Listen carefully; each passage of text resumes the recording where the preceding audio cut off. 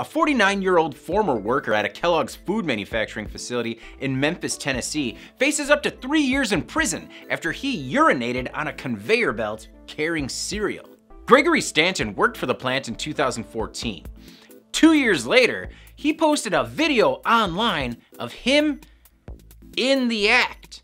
The incident affected 3 popular brands: Rice Krispies Treats, Rice Krispies cereal, and puffed rice cakes. Since the video was posted 2 years after the incident, the affected product likely made it onto shelves.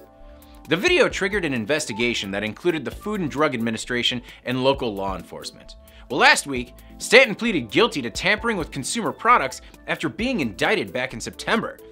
He is set to be sentenced on February 28, 2019, and he faces up to 3 years imprisonment, 3 years supervised release, and a $250,000 fine. Stanton hasn't said why he peed on the conveyor belt, but multiple reports state that the company was amidst a labor dispute with the union at the time.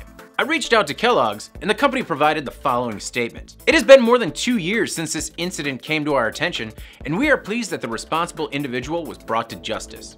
We want to thank the Food and Drug Administration and the U.S. Attorney's Office for their commitment to this case.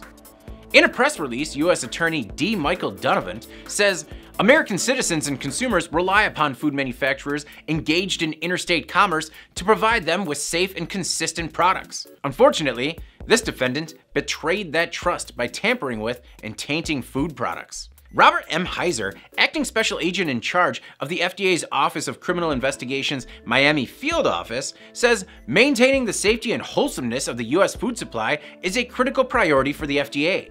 Today's announcement should serve as a clear reminder that the FDA will not tolerate illicit tampering activity in our nation's food supply. Once again, I'm unfortunately reminded of my grandfather's old saying, "Boy, quit peeing in the cereal." Stanton is facing up to 3 years. Keep it in your pants, people. I'm David Manti. This is IEN Now.